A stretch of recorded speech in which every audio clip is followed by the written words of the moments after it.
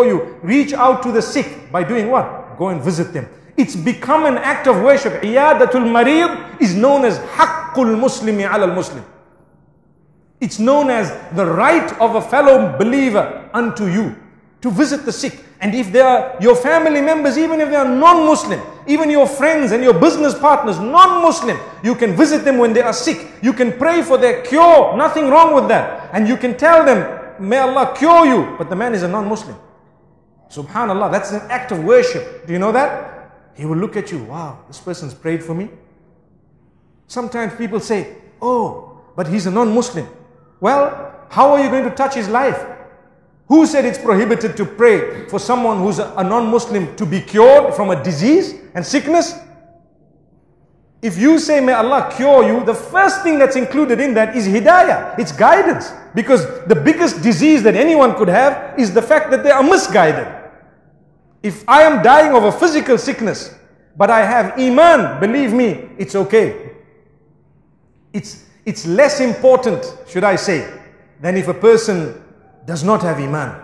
In that particular case, khasira dunya wal akhirah, the loss of this world and the loss of the next. So this is why reach out to the sick. It's become an act of worship. It is something that is a duty unto you to visit the sick. Today we have technology. We don't even phone those who are related to us, who are sick and ill, to say, you know what, may Allah cure you. Or leave a message on their phone, or send them an email. May Allah forgive us. Technology has made it so easy to reach out to people, but we don't.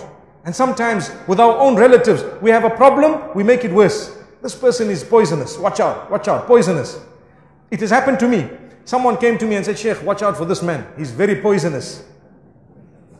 So I said, there can be nobody more poisonous than Abu Jahl. And the Prophet ﷺ reached out to him and prayed for him and asked Allah to guide him. Okay, he was not guided. That's one thing. But the Prophet ﷺ reached out. Let me tell you, there was a lady who used to throw her mess on the Prophet ﷺ daily. And it didn't come one day. How did he touch her life? Wallahi, there are so many examples. He touched her life in such a way that when it didn't come, he inquired about her health. Just inquiring, hey, perhaps something's wrong here. Let's find out what's going on. What happened? What happened? You tell me what happened. Subhanallah. She was touched to the degree that she had to admit, wow, whatever you are doing, that's the right thing. Whatever you've brought, it's correct. I believe, and you are definitely a messenger of Allah. I believe in one Allah. Amazing. Yet, just the day before, she had hatred. Perhaps moments before, so much hatred that she had the guts to do something that the others did not have the guts to do. And she kept on doing it. And he kept on ignoring it. And that's not easy.